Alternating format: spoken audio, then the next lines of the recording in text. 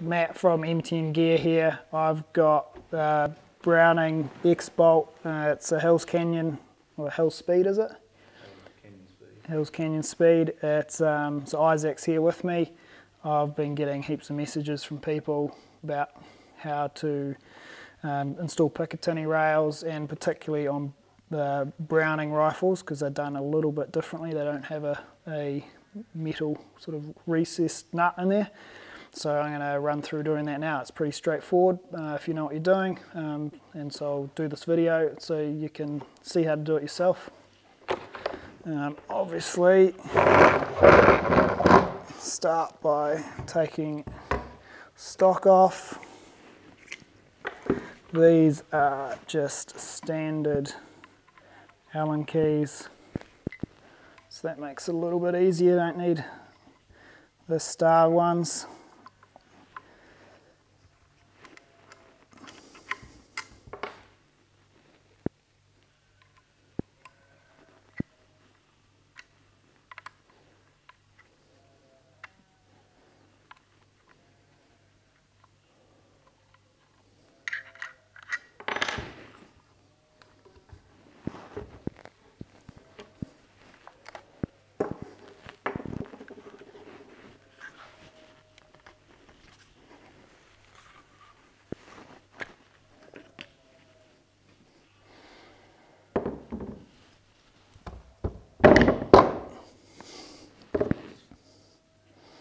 And here it is. This is really what you're working with in here. So next I will take out the sling stud.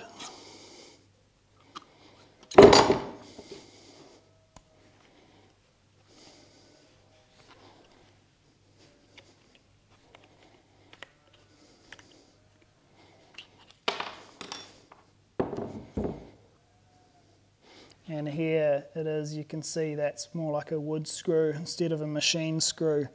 So what I'm going to do is I'm going to put a T-nut in there, and then that'll give me a real hard point to attach the rail to. So I will start off by drilling down a tiny bit to give enough space so the T-nut has plenty of clearance from the barrel, and so you can kind of see the channels shaped, and you just want to recess down. Now there's a bunch of options. You could just use a regular drill bit. These are like 1/2 inch. I mean, there's a 5mm thread in there, but it's 1/2 inch sort of based on that, so that's 12.7mm. So you could use just a regular drill bit, or something like this is a Forsyth bit, or something like this, a spade bit would do a reasonable job too.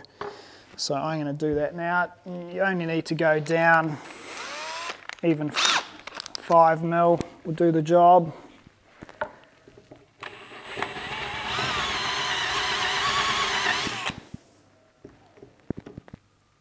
And there's quite a lot of plastic in there, so even without there being a metal nut, you're going to get a really strong spot. So that sits in just enough room, maybe not quite enough. I'll go something bigger. How big's this? The good thing about the spade bit too is they have this part here which opens it up a little bit to recess this part of the threaded bit of the nut down in there too.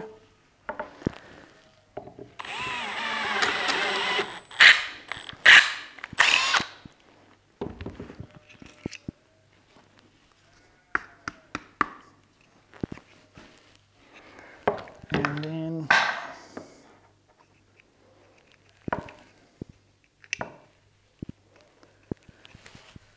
there's just a little bit of stuff in there. So another thing I'll do is I'll get just a little chisel just to knock a tiny bit of that plastic out.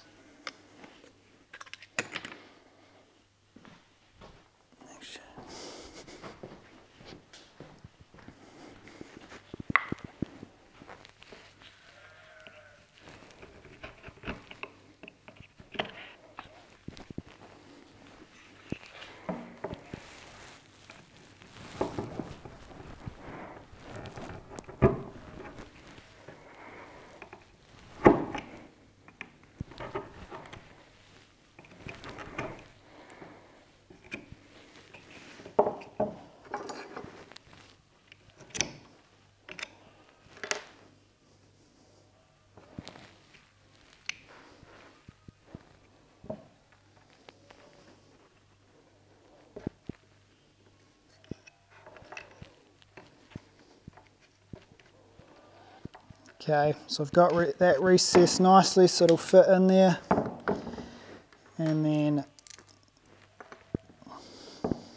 these are M5, so should really drill that out as well.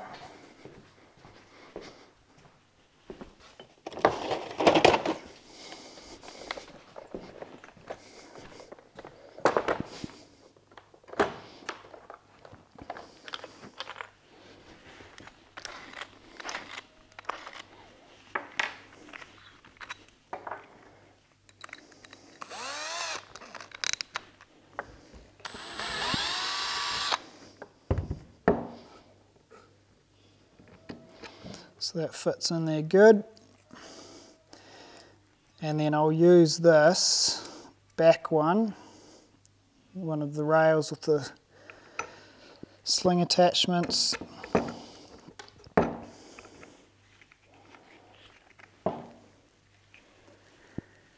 And you can see I've recessed down a wee way, and that's kind of a good thing, just so you get enough clearance, and also the bolt, you get enough bite onto the threads on this T-nut. So what I will do is I will mix up a little bit of, this is just sort of AB 2-pot quick cure, I guess it's epoxy. There's heaps of different stuff like this you can use, something that just goes off real quick. And this isn't really needed, but it's nice to have because it stops the T-nut from moving if you were to, say, take the rail off for some reason, or you don't need to then take the action out to, I guess, realign that T-nut when you screw everything back together.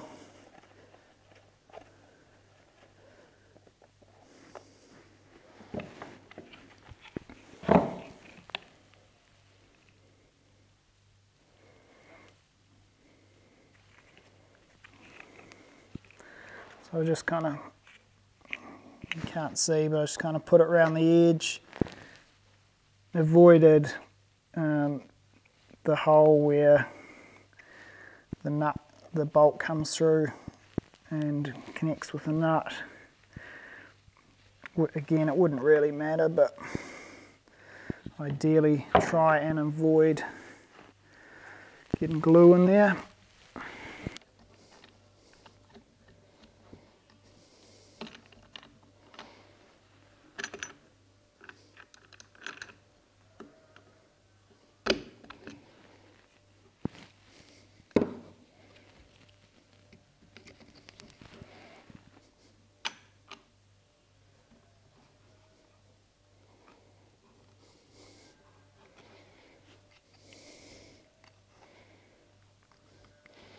Okay, those pliers made a big difference, just holding the nut until it bit down into the plastic real well.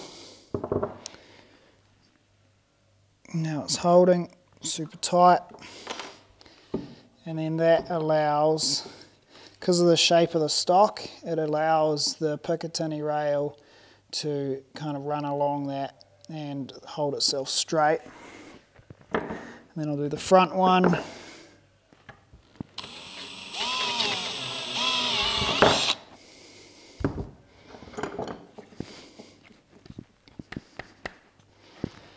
And it gives you a nice hole on the inside.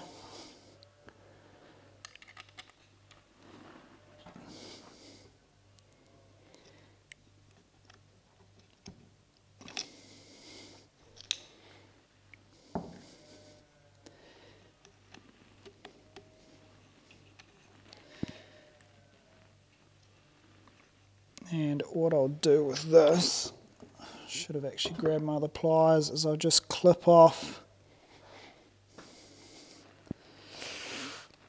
part of the T-nut.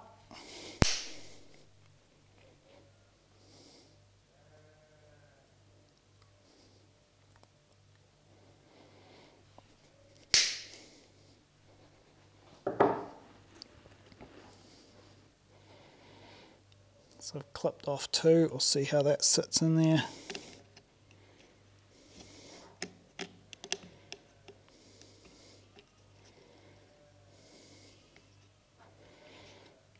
It would work, but to make alignment a little bit easier, I think I'll clip off a 1/3.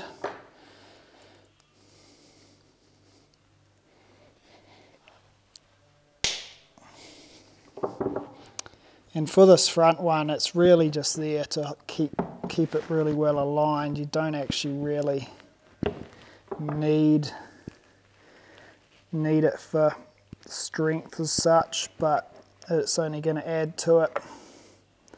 And it's going to create just a really strong attachment point that you can pretty much do anything with.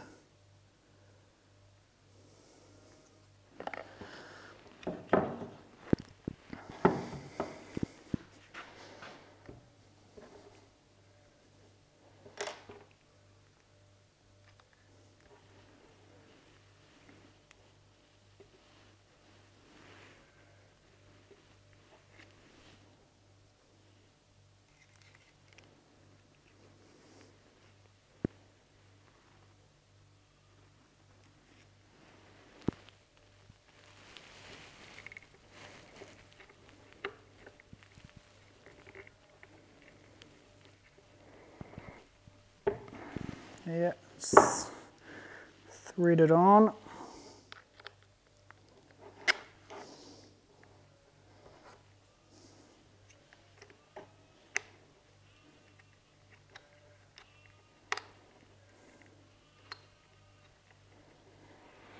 And because of that, the shape, how the T-nut's cut out, that's interfering with the side of the sort of the strip. I get this, the molded plastic inside the stock, and I'm not actually having to hold this one. Whereas with the back one, I had to hold it initially to stop it turning.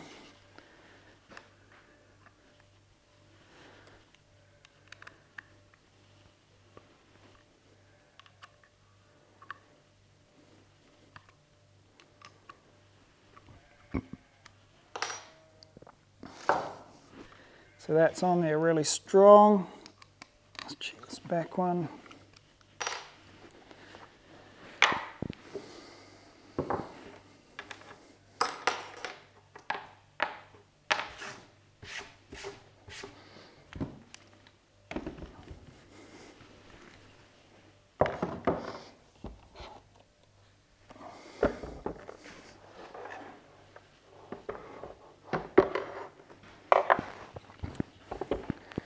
Okay, I'll put this back together.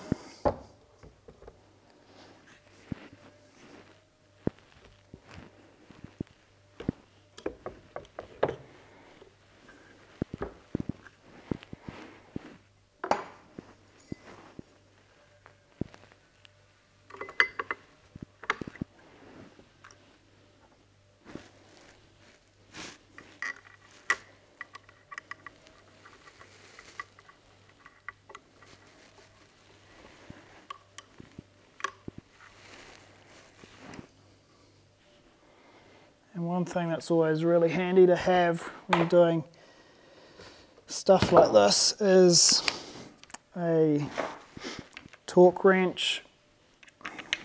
It does a few things. It makes sure you don't over tighten, especially with scope rings, smaller threads, something like that. But with even like these, you can over tighten them, and then also you get the same tension front and back. So I've set this to 25 or just under, and I'll tighten them up, and I'll bump it up a tiny bit.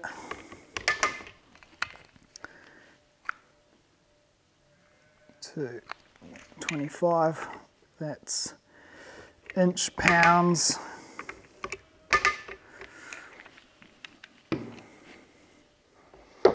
And then just like that, it's attached, and got a super strong attachment point there at the front of the rifle for anything from a bipod,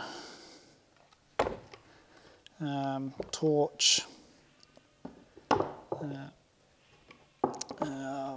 even a tripod. I've got one just here.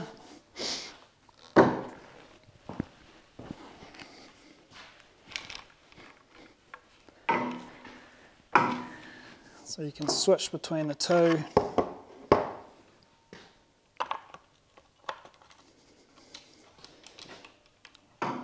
As easy as that.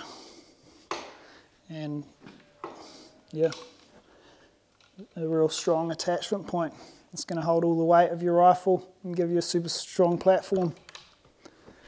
So yeah, simple as that. Any questions, flick us a message and we'll provide any more clarification if needed. Cheers.